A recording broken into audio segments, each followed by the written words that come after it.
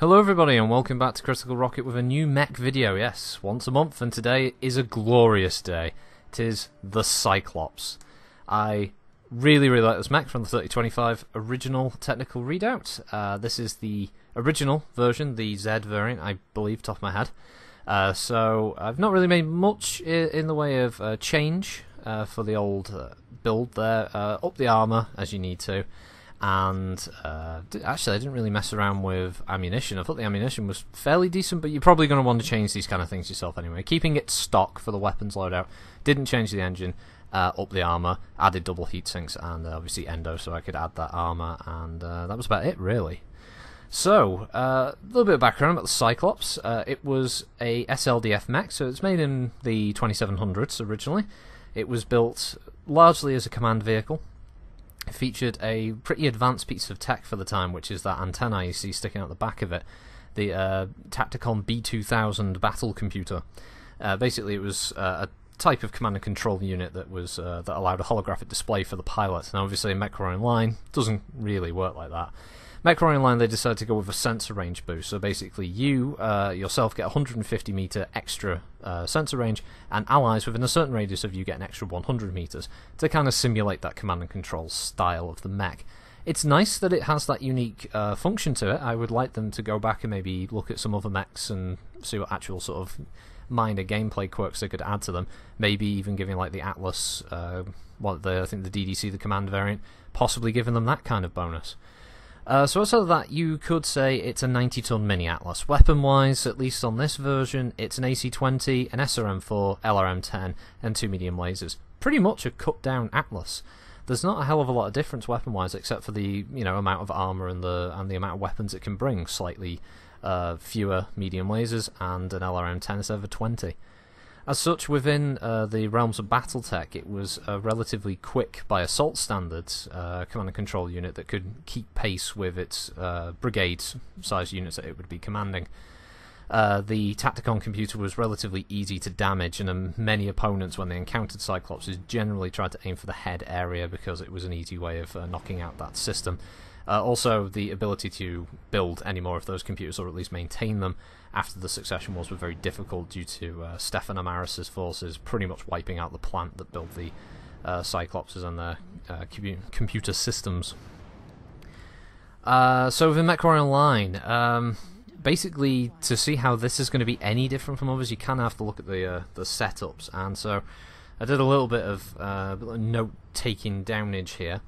And so looking at the Q variant, we're looking at 3 energy but 7 missile slots. Now we want to talk about an LRM carrier, 90 tons. Yeah, 7 missile slots. Expect to see a lot of these kind of Cyclopses wandering around in the future. The Z, its main strength is actually energy. It has 6 energy slots, single ballistics and 2 missiles. So probably a lot of pulse lasers, I imagine. Some kind of ER large build is going to crop out of that. The A variant, it's actually pretty equal across the board. 3 energy, 3 ballistic, 3 missile, so pretty straightforward. It's going to work for some people. The ADC is 2 energy, 2 ballistic, and 4 missile. Again, not bad. Bit bigger emphasis on missile. I could see people maybe turning that into like a Splatclops. And the 11 P variant. Now, I have to stress the P variant is not lore-friendly. It doesn't actually exist within Battletech. It's made up by PGI. And it has 4 energy, 2 ballistics, and 2 missile slots. And then you have the hero version, which is the Sleipnir, and that has 4 energy, 4 ballistics, and 1 missile. So it already comes with 2 Gauss rifles. So yeah, pretty nasty. After dropping in at least the standard variant for a little bit, a few rounds, and these 2 I recorded because I felt like they were alright, I got a kill, did some damage in them. Well, this part also shows off the redone Crimson Strait. Now, redone doesn't mean they've changed physically the map, they've just beautified it, I suppose you could say. They've added time of day changes, they've added more props and stuff to areas. It's a visual improvement, a lot like Viridian and others before it. They don't have too many actual drastic changes, so you can see that the buildings look a bit nicer. You'll see in a bit that there's more trees dotted around. I did notice that it's had a little bit of a frame dip performance-wise. I don't know Whether that was just the first time it was loading in the textures and stuff, or the first time I was sort of wandering around the map, but I did notice some slight performance drops moving through parts of the map. So if that's the case for other people, because I remember Viridian caused a lot of problems for players who they couldn't play it very well because the system was having a terrible time. Also, this patch saw the introduction of the slightly redone mini-map. Some complaints about that, some people saying that they can't read the grid references. I don't have as much trouble, but I do understand where people are coming from with that. It's not as easy to read. It's a prettier mini-map, but I don't know if it was necessary to make that change. So in combat, the Cyclops I've found seemed fairly, straightforward as far as assaults go. It's not the fastest, doesn't really have any jump jet capability across the board anyway. There is an ECM capable variant, because I do come across one of them in this video. I forget which one it is. I'm sure someone in the comments will tell me. And it's, I like it personally. I've always liked the Cyclops, so there's some bias there just from the tabletop thing, but yeah, the Cyclops is, I think it looks great. It's a really nice visual upgrade of this mech. If you're interested in the colour schemes and such, they recently added the Taurian Concordat decals, so I was having some of that shit. So I bought Taurian decals, and I bought the camo for this. I don't know if I unlocked it permanently or if I just unlocked it that one time, can't remember. But basically it's painted like a Taurian Concordat mech. Which is the true great warriors of the Inner Sphere, or the Taurians. So, they will be coming in a future Lore Warrior. Let's see, actual gameplay-wise, let's try and get back on top of it. Okay, so the Cyclops, the ballistic slot for the AC-20, and probably some others variants, they're going to be lower down. So there's no high-mounted ballistics. Missiles are in your torsos, so be aware of where you put your ammunition, and the arms are quite low slung.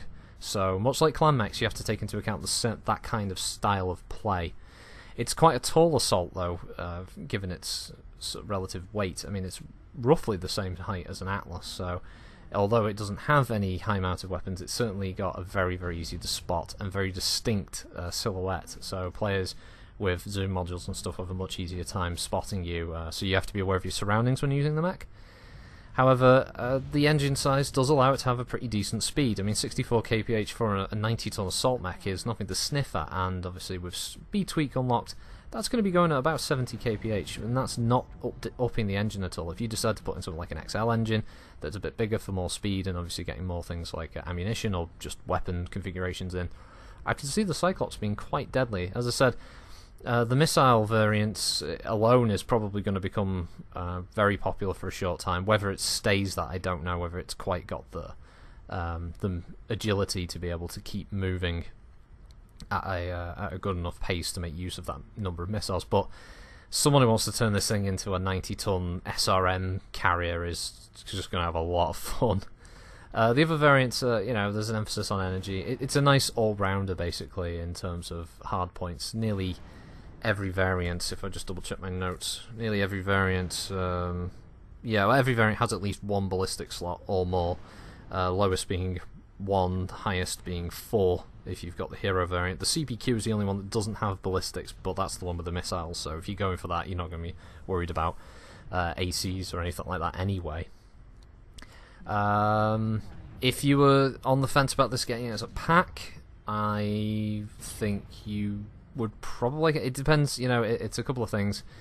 Do you like assault mechs, and if you do you like your assault mechs with lots of all-round hard points, or do you like yours being a bit more focused? Because obviously you can get things like the Battlemaster and the Mauler and that, which are more heavily focused one way or another. This is the ECM Cyclops, by the way, so I can't read it because the little tiny screen, but I can't see it properly. But yeah, that's the ECM variant, and that one could also be quite useful. That'd be a good one as a team support, obviously, especially with the extended range. I think also if you can stick a Beagle probe in there, you get again extended sensor range. So this mech could end up being quite useful on some maps like Polar Highlands, especially when trying to help an LRM heavy team. So, where it finds its place in the meta, I don't know. I do really think that missile variant is probably going to be one of the most popular variants to bring out. There was a slight edit here, because there was just a boring bit of me walking back to a cap point at the end. The match is pretty much over. So, That is it. That's the Cyclops. If you like assault mechs and you like ones that a bit like the Atlas basically and the Highlander before it, yeah, this is a good mech. I do like it. Hitboxes seem fine. Armor's alright once you get it up there. So yeah, big thumbs up for me from the for the Cyclops. So I hope you like this vid, and yeah, there'll be others coming throughout the weeks. So have a good one, everybody. Thanks for watching. It's Crystal Rocket signing out.